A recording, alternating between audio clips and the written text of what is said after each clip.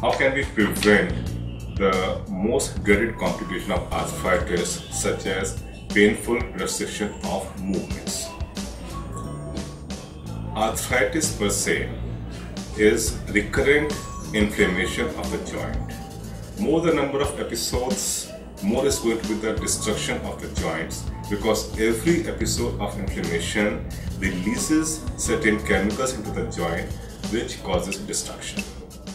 So that means whatever you have been advised by your doctors in terms of medication, like in rheumatoid arthritis, gouty arthritis, you have to take long-term drugs, medications to keep the disease under control. Number 2, always remember that a joint always responds better to regular exercises. It's just like the pumping action of the joint, which causes more you move your joint, more is the circulation of the fluid inside the joint. And with this action, the articular cartilage, the rubber sole-like thing which is spread throughout the joint and gives adequate nourishment to this cartilage.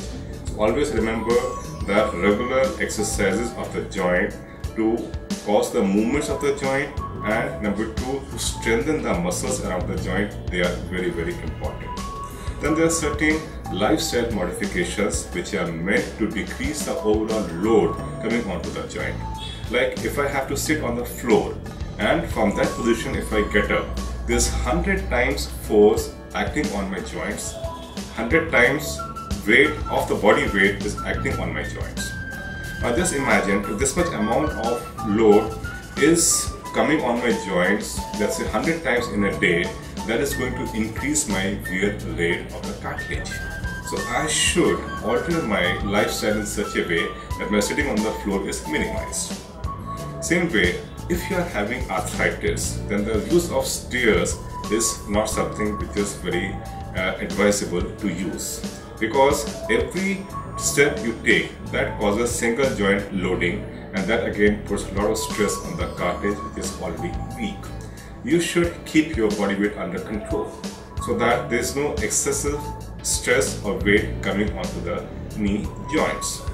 You should always stick to a healthy diet, because ultimately what we eat goes into our body.